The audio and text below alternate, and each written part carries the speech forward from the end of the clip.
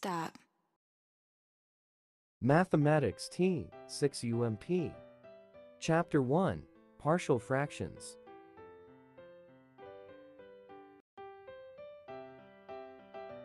Partial fractions with degree of denominator less than or equals to numerator.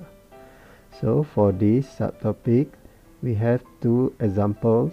For the first example, with the same degrees. That means the degree of denominator is equals to the degree of numerator. Look at for example 1. So express for x squared plus 2x minus 2 over x plus 2x minus 1 in partial fractions.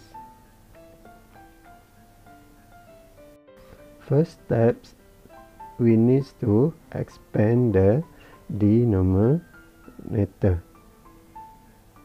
So we have, when evolving, the degree of denominator is equals to the degree of numerator, so no need to use long divisions. So we are using express numerator same as denominator, and the rest is the remainder.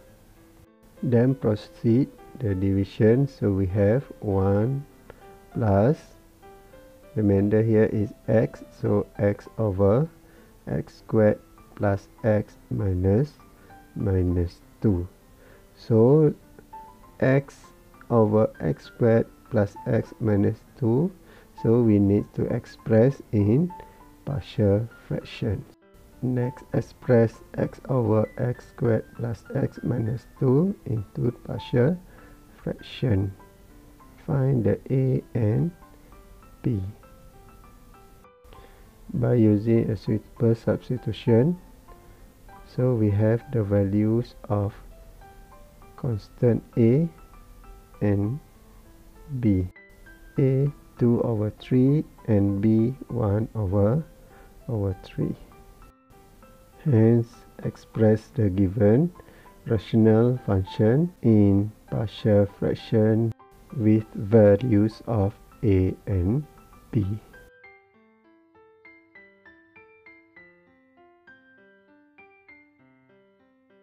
Next, example 2, express x cubed minus 3 over x minus 1, x minus 2 in partial fraction. So here involving degree of numerator is more than the degree of denominator. So we are using the long division.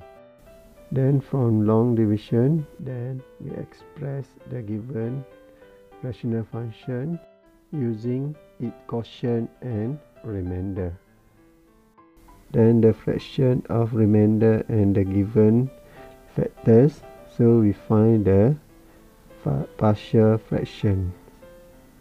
So find all the constants of a and b, then express in a partial fractions.